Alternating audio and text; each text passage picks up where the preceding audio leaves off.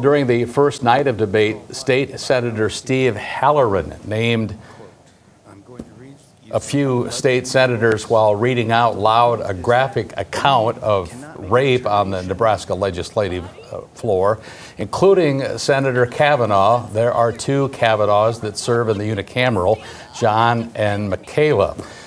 The excerpt came from the memoir Lucky by Alice Sebold. This morning, the unicameral's executive board announced that Senator Halloran is now the subject of a sexual harassment investigation. A report is expected to be made public within 45 days. But this afternoon, Senator Michaela Kavanaugh sent a resolution to the executive committee accusing Senator Halloran of sexual harassment.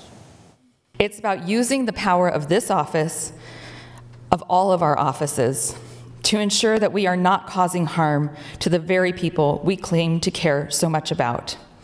It's about consequences, demonstrating that there are consequences to victimizing people, to taking away their consent, to silencing them, and shaming to abuse.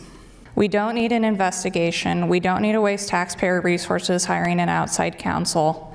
We owe it to the people of Nebraska to take care of this now.